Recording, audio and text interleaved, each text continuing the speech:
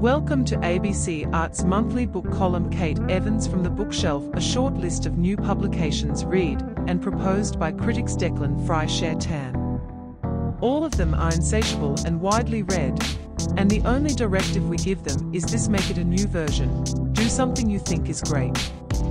The resulting list includes Page Converter about beautiful crook walking on fine line of survival, dystopian story, which man falls in love with doll as the world around him changes, a horse chase across Europe, and moment told series of letters. Guest Emma Cline, Chatto, and Windus. Cline told The Guardian, "A novel is so long-running that you have to prepare yourself for it.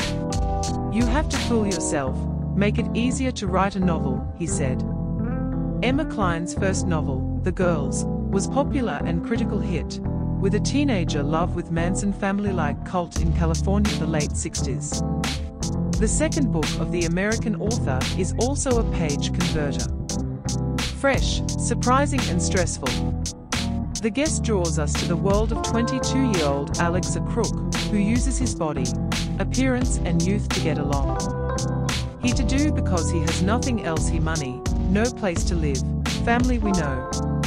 When we meet Alex, he stays somewhere on the beach with an old man named Simon.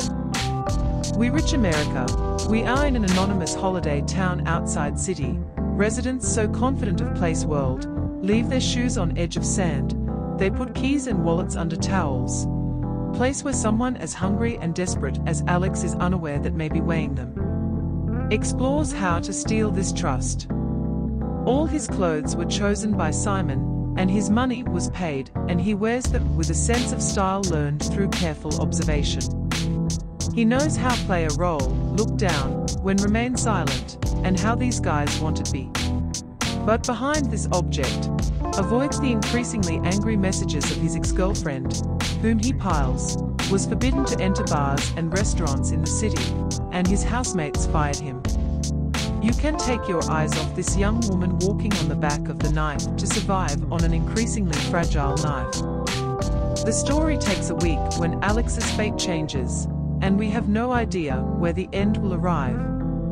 We must continue to watch our breath by holding it as tight as a pickpocket that extends into a stylish leather bag. Dorothy Tse, printer Tse, previously won the Hong Kong Book Award and the Hong Kong Biennial Award for Chinese literature.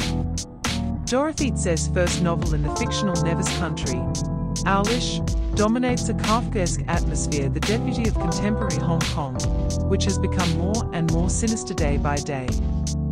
Nevis was also location of the French captive camp, where German Jewish philosopher Walter Benjamin was detained in 1939.